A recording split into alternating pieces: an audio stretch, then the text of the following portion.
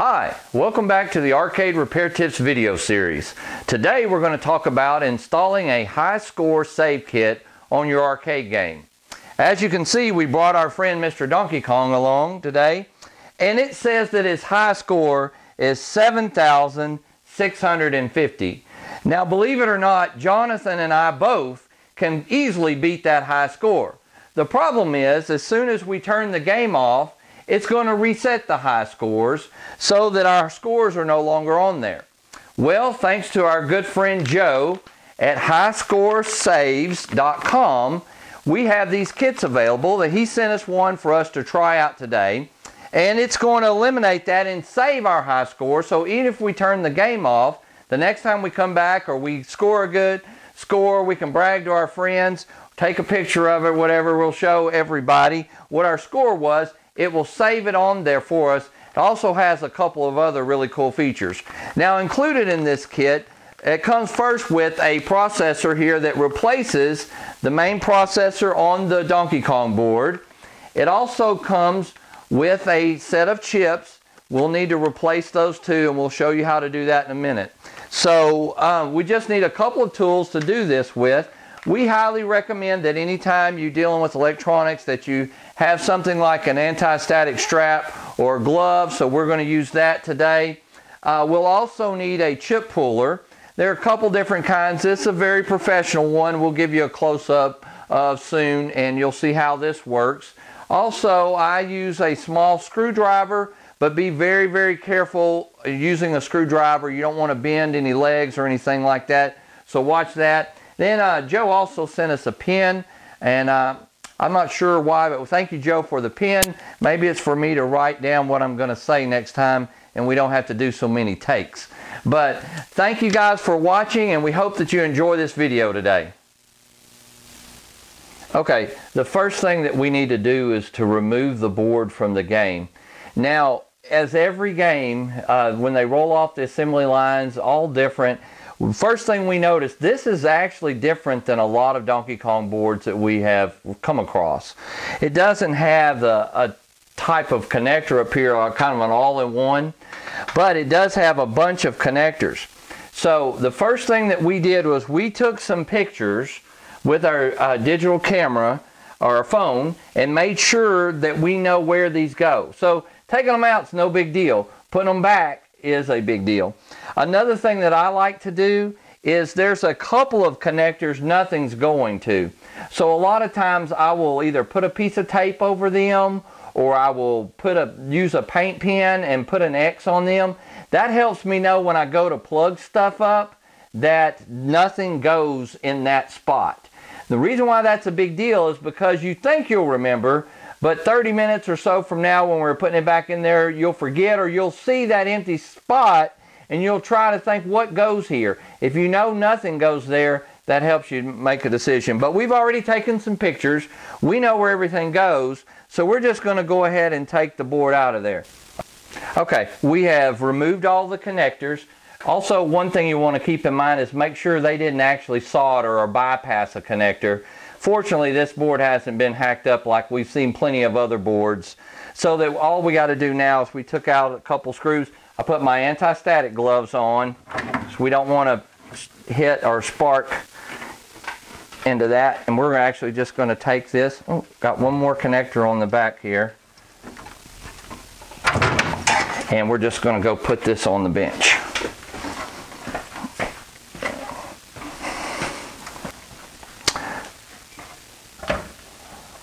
Well, now that we brought our board over to the test bench, we can remove these chips. One thing that we would like to say about the High Score Save Kit from Joe is that they're clearly labeled. It said that this is 3N, 3P, 7C, D, E, and F, which are all right here on the board, clearly labeled on this one, which makes it easier. This is a two-sided board. So it was nice to know exactly where these chips went, and that saves us a lot of time. So basically the first thing we're going to do is we're going to take our chip puller, and we are going to take off these chips. Now we're going to be very careful taking these chips off just in case we need them again one day. Also, we can do these one at a time, or because these go in order, C, D, E, F, N, and P, I don't mind taking them all off now because I know we're also going to watch the orientation of which way that they go. So as I take these off, and all I'm doing is taking, I'll give you guys a close-up of this one, the hooks here, a little bend right there, those hook up underneath the chip. This is a kind of a really good chip puller, and it allows me to squeeze like that, and I'm actually going to hook up under between the chip and the socket itself, wiggle them a little bit, and pull that chip out. There's what the chip looks like, and there's the legs on the back, and it went this direction. Now, hope you guys can see this in the video. There is a notch at the top. You know what, this pin may just come in handy now. Right there on the top of this is a notch, and that notch right there tells me which direction the new chip is going to go, and everybody's pointing this way. That's not always the case. Some could be pointing a different direction, so keep that in mind when you're doing this. So we're just going to set that chip over there. That's 7C, 7D,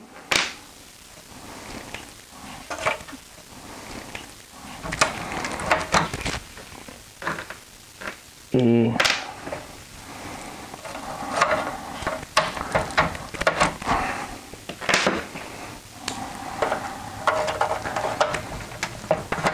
I'm rocking this back and forth just a little bit.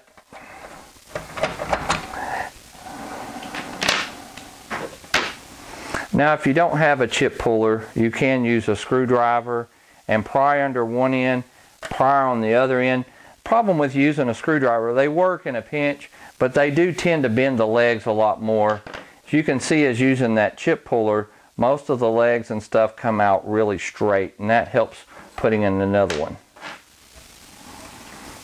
Okay, so we removed all the chips, and we're going to keep those, and Joe sent us, the new chips came in these. We put them in the same holder. We can keep those. You may need them later, or you could sell those. Somebody may need this to fix their Donkey Kong, so we'll keep those. Now we're going to replace the new chips, and thanks to Joe, he labeled all of these really nicely. This is 7C. Remember a couple things that I mentioned. The notch right here at the top needs to go upwards, facing that way. Most of the time on the board it'll be labeled too, but this is not. So this would have been another good time for some of you new guys to have taken a picture to see which way that it goes. But this was labeled, and we remember, and we were shooting a video, so if we forget, we can go back and watch the video, but so can you guys. So what we want to do before we install is to just visually inspect the chip, make sure that there's no leg that's kind of bent out or anything, and this one looks pretty good. I also like to pinch it just a little all the way down to make the legs kind of come in. If you guys can see me here, the legs kind of tend to spread, especially if you pull the chip. So what you want to do is squeeze them just a little bit so that they're straight like that. And this one looks pretty good. Now we're just going to line up the holes.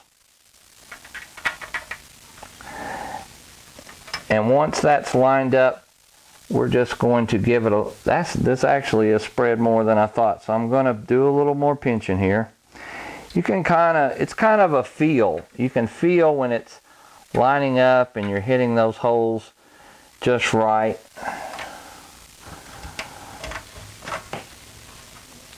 And then we're just going to push it in. Still a little bit tight. So I'm going to, if you try to force it too much, you'll get, legs are so easy to bend. We don't want to bend them.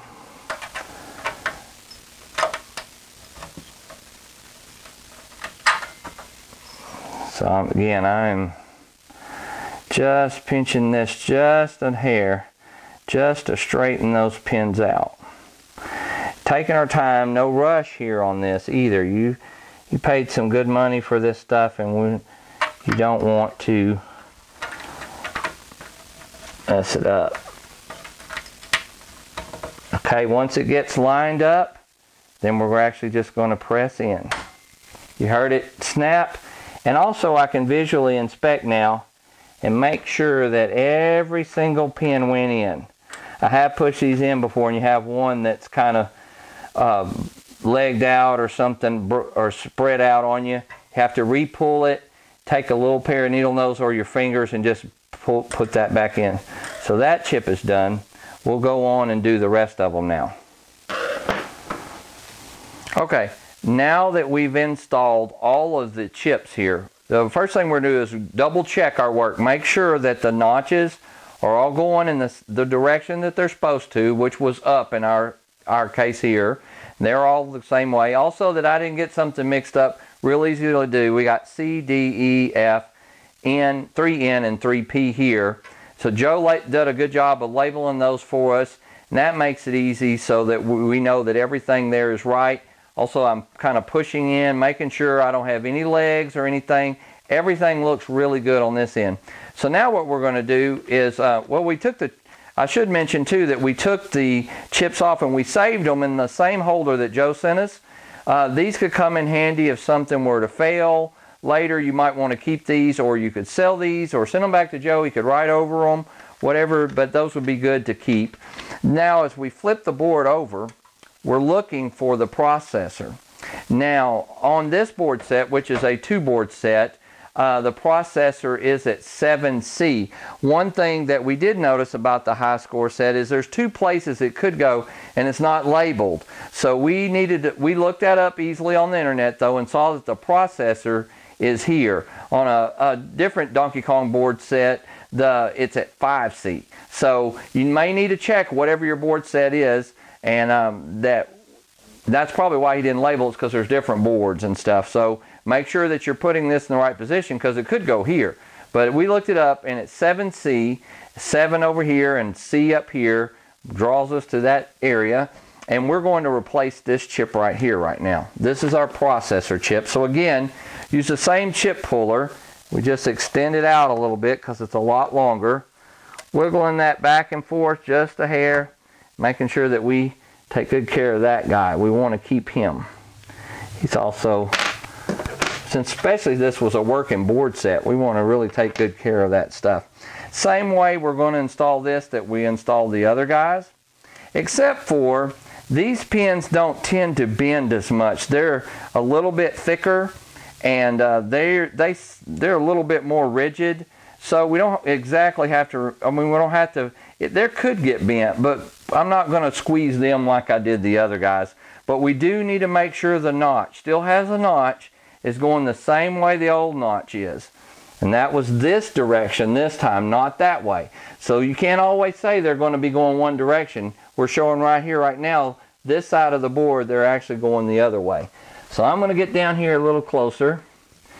And you've got to line this up with the holes here. Once we get those lined up, we're just going to press it in.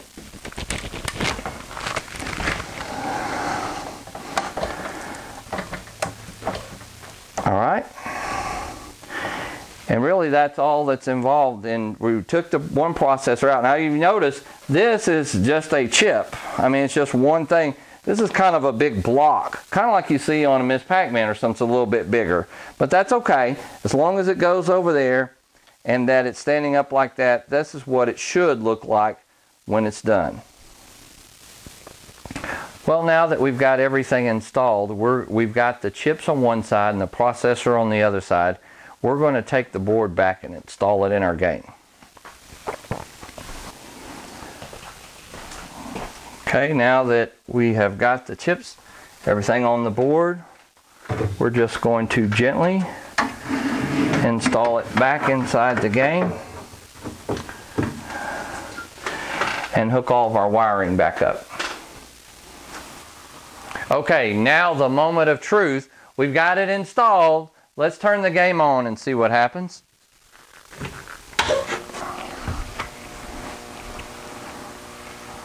First thing I see, it says to push start to enter setup. So we're going to enter the setup. Okay, so here we are with the setup menu, and you might notice it's pretty long and it's got a lot of stuff. So let's go through some of the important lines. The first one is the cabinet type, which is, this is an upright. The next is the number of lives, so you could change that by hitting the jump button to 4, 5, 6, or goes back to 3. So between 3 and 6, we like to keep our games pretty original, especially if we're going for scores and stuff. You can change the bonus jump man, the coinage, the country of origin stuff, that typical type stuff. Here's what's neat. We put it on free play already. If you'll notice, it says game here. This is something very unique about this high score save kit. If we hit the jump button, we can go with Donkey Kong Original, Pauline Edition, or Donkey Kong 2 or DK2. So really now, instead of having a single, we have like a triple Donkey Kong already. So we're going to leave it on Donkey Kong Original. And then there's some hacks and things in here you can change. We put the save scores on, and then you go down here where it says online. Now we hooked up an Ethernet cable to our board, and we've already hooked it up so that we can get online. We changed that to on. If you're don't want to be online, you need to put that on off to get out of this menu board, or it will just keep looking for online. So you need to make sure that's off if you don't want to hook up to the internet. Now Joe at highscoresave.com really did some cool things with this. He sent us, you'll see this PK and SK down there. Those are specific codes that he emailed us, and we entered those in. Now we can go to his website, which is, I'm looking at it here, it is highscore.com. arcadehighscores.com. Yes, it's an S on the end. So arcadehighscores.com, and you can bring that up and it'll display your scores. So you guys out there, we could all compete against each other if you have this kit. Then we want to go down here and just hit save. We do that by hitting down and then jump, and then that will get us up into game mode. Okay, so we need to press the start button to get back into the game, and it'll take just a few seconds, and it'll boot up. There's our game booting up. Now you might notice the high scores, which we played a couple games for testing purposes only. We want to know, this is not our A games, we just wanted you guys to see. You saw them on there that the old high scores have been erased, and we've turned the game off several times now, so that has been saved. Now eventually that will load onto the online, and we can go on there and you guys can see our scores on our own personal page on his website. Okay, now that we've got everything installed and set up, let's go ahead and give this product a review. There are several things we really like about this product. One is the easy to use interface when you go into the setup mode, because there's a couple really cool things that it allows you to do. One, it allows you to set up on free play, which is really nice for your home game room. The other one is that it allows you to play different versions of Donkey Kong. How cool is that? So we really like that fact. Also, that it not only saves your high scores here, you can also upload and save them on the internet. Let's take just a second to look at our internet page.